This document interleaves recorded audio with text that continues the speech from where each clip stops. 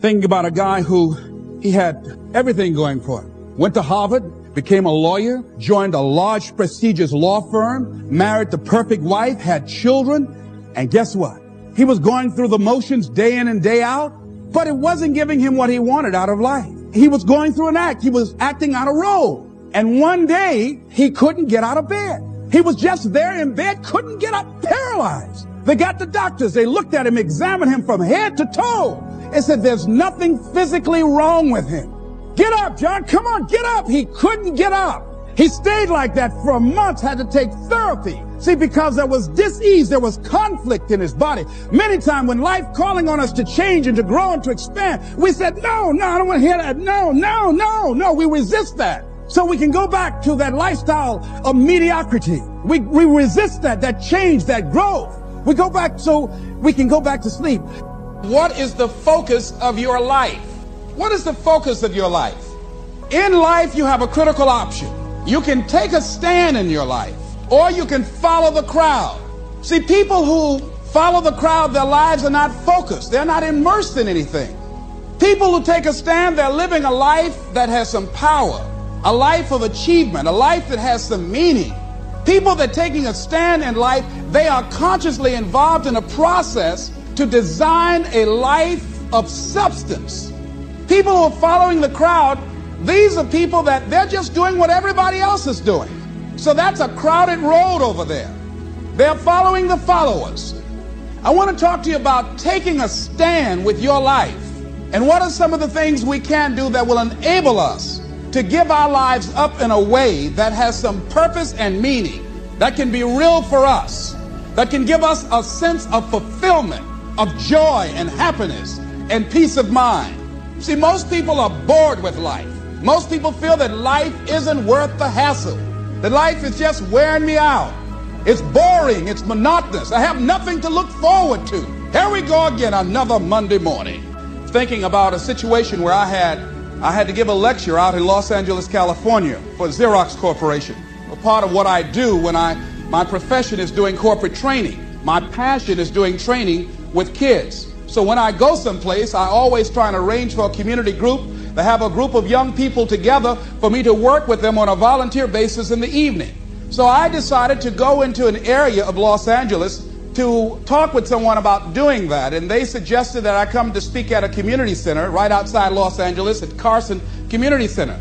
And because of the gangs in Los Angeles, one of the young men that was coming there to organize it, and his mother, he had a twin brother. And he took an interest in me because I have a twin. And his twin brother was the victim of a gang ritual. They brought in a new member in the gang, and he had to prove that he was really with them and committed. And his job was just to select anybody at random and kill them. And he did that as this young guy was coming out of a store. So they told me, Mr. Brown, would you come over and talk to the teenagers here? There's a lot of depression and despair and hopelessness and people feeling powerless about the gangs. And bring with you some handouts and materials so you can do a workshop. And parents will be involved too. Would you be willing to do that? I said, well, I'm doing a full-day seminar, and I'm usually just physically exhausted afterwards. How many people you say you're going to have? We guarantee at least 400 to 500 people there. I said, okay, I will come there and work with them and take them through this intensive. So I came there after working in a seminar, totally exhausted, in that Los Angeles traffic. It took over an hour to get there. Got there, they only had 7 people. I had an attitude. I said, you had me come all the way from Los Angeles after working all day just to talk to 7 people? You told me over 400 people were going to be here. Where are the parents? Only one parent here. My time is valuable. I've got all this material that we've copied to do a workshop. And so I went on and talked to those young people that were in the room, the 7 that were there, and I just gave them a little speech. And then I left. Went back to the hotel. That night around 3:30 in the morning, the phone rang. The minister that invited me called me and said, Mr. Brown, I got to ask for your attention for a moment. I said, what is it? Kenyatta, one of the young men who was there, want to talk to you. He was the brother of the guy that was killed. He'd like to talk to you. He's been here for over an hour, and I told him, please don't call you. But he insisted. Would you please talk to him for a moment? I said, yes, put him on the phone. Kenyatta, what can I do for you? He said, Mr. Brown, I listened to your tapes for a long time. I've grown to love you and admire you. Among the things that I heard on your tapes that you said you must deal with circumstances such as you find them. You came in this evening and I admit, no, we did not have the numbers that you asked for. No, we did not deliver as we had promised we would. But we were looking for you, the motivator, to give us some hope. We were depressed and we don't know what to do. We were looking for some direction. And you were so caught up in pouting with your ego, you didn't give us your best. I said, excuse me, I was laying in bed. I sit up. Now see, part of what won't let us grow in life is, number one, we identify when we get feedback. We start taking it personal. Number two, we start to justify. So I became defensive and I said, wait a minute. I worked all day. I didn't charge y'all a quarter for this. I went carpet material. I came over there. I was there to give a training for the people, and all y'all had to do was bring people there. If you don't do it for me, for the next speaker that you have, at least provide an audience for him to work with. He said, are you through, sir? I said, yes. Mr. Brown, you said you must deal with circumstances such as you find them.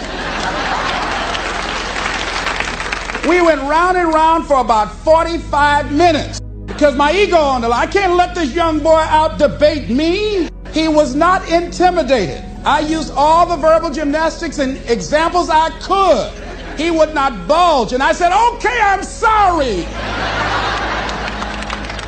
Give me a break. And he said, it takes a big man to say he's sorry. That night, after I finished that young man, I prayed. I stayed on the floor by the bed.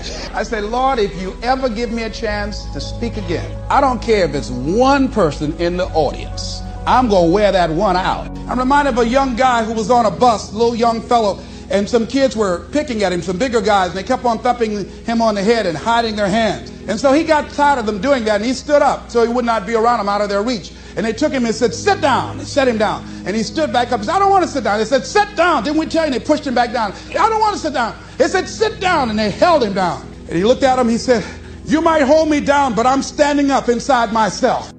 And what we have got to do is know that there's something about you. There's something about us. There's a power in you that regardless of what happens to you, you can stand up inside of yourself. I think that's what the poet meant when he says, out of the night that covers me, black as a pit from pole to pole, I thank whatever gods there may be for my unconquerable soul. You have an unconquerable soul. Don't try to cut a bargain with life. Life is not Donald Trump. Life will not give you any special deals because you maintain a sense of integrity. You've got to do what you do because, not with any ulterior motives, that you're going to get some special benefit or some special treatment in the universe. No. Doesn't mean that somebody might not steal your car while you're trying to do some good for somebody. No, there won't be any special light around your car. They will take your car too.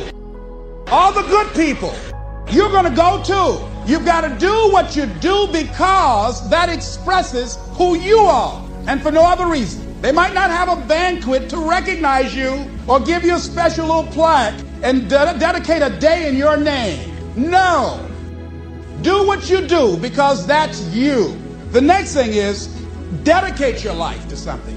Dedicate your life to a cause larger than yourself. See, if you dedicate your life to a cause larger than yourself, you're not following in the crowd. See, if your life is not dedicated to something of value, and I like what Howard Thurman said, he said, the quality of life is often determined by that to which the individual is dedicated. If the dedication of the life is vague and diffuse, the quality is apt to be poor and weak. There is much to be said for the intensity of life. See, most people are not intense about living. Most people are very casual about life. They haven't found anything to become intense about. So when you dedicate your life, you don't care anything about the odds. Somebody say when the dream is big enough, the odds don't matter. See, when you dedicate your life, you bring on a special power. There's a power in you that people, circumstances, events, and I'm not talking about the physical you. I'm talking about the real you, the indestructible, invincible, perfect essence of who you really are. That can bring a government to its knees, that can change the course of history. When you dedicate your life like a Nelson Mandela, who has decided to sacrifice his freedom, all he has to do is say whatever the government wants him to say, and they'll let him go free. And he can go to a foreign nation and say, I just said that because I've been in prison for over 20 years. And nobody would say, well, Nelson, you sold out. No one would say that. They would say, wait a minute. Nelson, you gave over 20 years of your life. What more can we ask of you?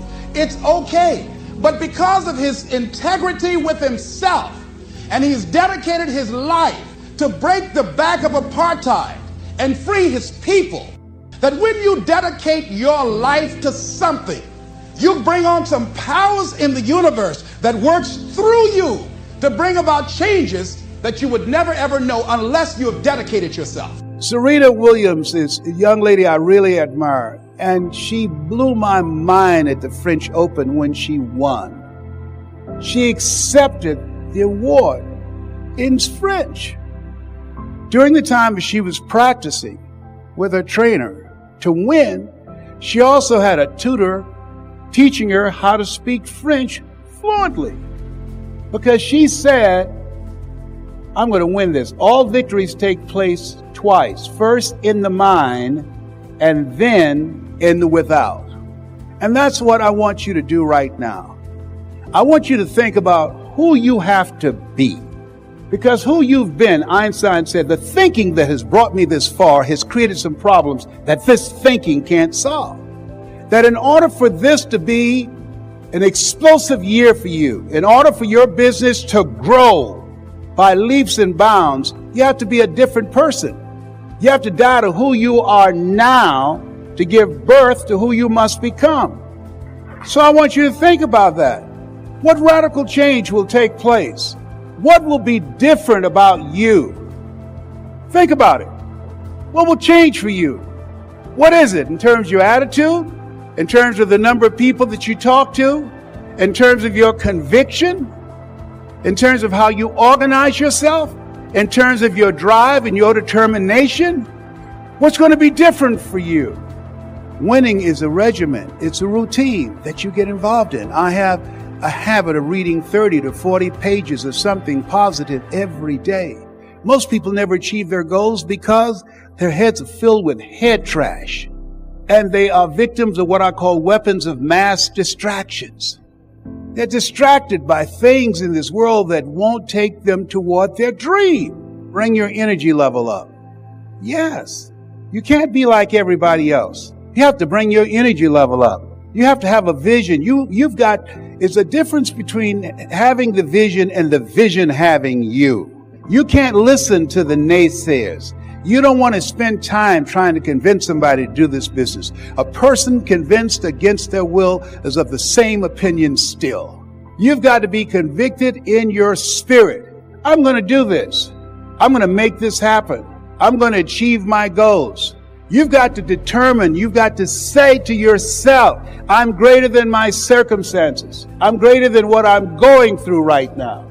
All of us go through something. It's called life. It's called stuff. Charles Udall said in life, you will always be faced with a series of God-ordained opportunities, brilliantly disguised as problems and challenges. See it as something that's testing you. Things are going to happen to you.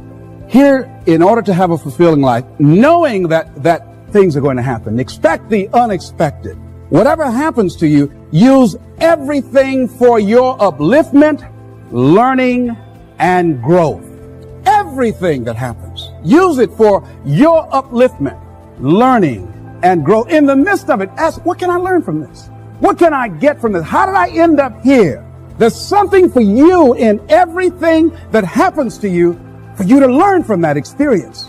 Look at it, examine it, analyze it, dissect it, take it apart until it reveals itself to you, and then get what you need from that and move on. But everything that happens to you, I have a friend, she stutters, and I said, are you taking any special classes to stop from stuttering? She said, no. I said, why? Because it helps my business. I said, how? When I go in to somebody, I say, now, if you're busy, I'll come back because I stutter. And they used to say, oh, no, you can tell me right now. This is my product. And she said, after she goes through it, and if they say no, she said, well, you didn't understand. Let me tell you again. And they say, oh, no, that's all right. How much you said it is? That's all right. Don't tell me no more. That's all right. Just let me know how much I need to give.